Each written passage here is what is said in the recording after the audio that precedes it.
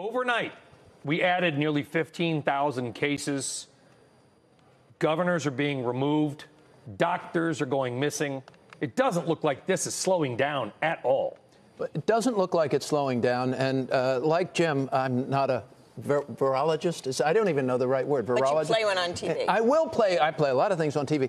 But I think the important part here is the supply chain. I think the important part is the shutdown and quarantine of 50 million people in China. The important part is that Ford and GM can't get parts right now. Apple can't get parts. International paper is having supply chain issues. Airlines have shut down. We're going to see a reduction in cruise line earnings and so forth, hotels. So this is already putting a damper. The longer it lasts, I think that this could pose a longer-term recession risk, even here in the U.S. The second largest economy in the world doesn't slow down without the rest of us feeling it. Recession? Yeah, I think it.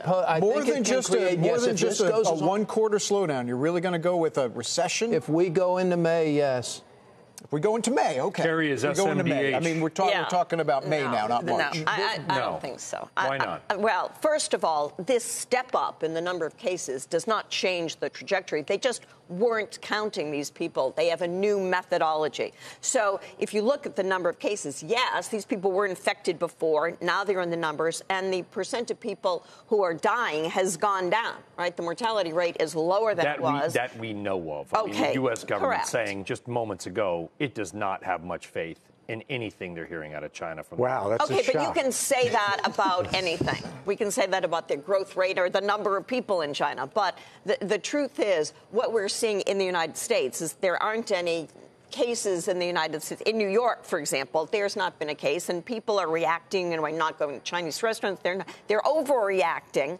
But this happens whenever you have a panic of any type. And the market is saying every time there's a little drop in the futures, they come in and buy. Look at this morning. The market looked like it was going to be down 250 on the Dow if you were up at 6 a.m. And we've got a flat market here.